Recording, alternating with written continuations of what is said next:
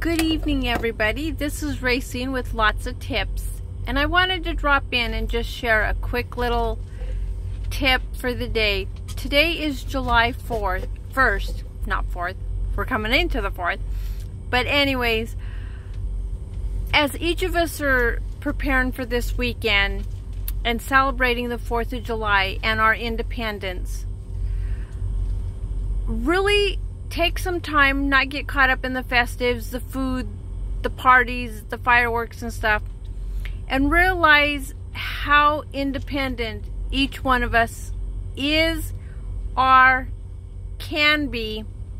And it starts with our relationship with our Lord.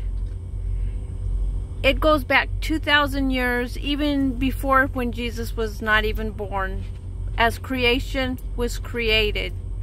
We all had a responsibility to take care of this earth, our home, our community, our country.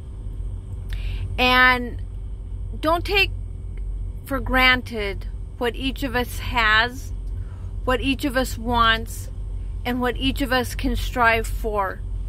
But you have to have a foundation where all of that starts. And if you don't have a solid foundation, when you have a quiet moment, ask yourself if you have everything right in your life. And if you don't, get on your knees and say a silent prayer and say, Lord, you have an expectation for all of us. And then start opening your Bible, reading through the scriptures, and ask the Holy Spirit to come into your life and to help you to find that solid foundation. And check out different churches.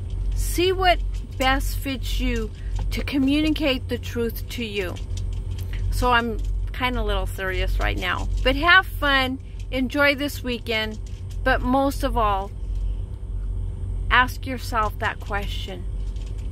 Do you truly have true independence? And if you want that independence, seek the Lord. Ask our Heavenly Father to show you how to get that. So that's my tip for the day. So everybody have a great day. Be safe. Until next time for the next tip. Take care.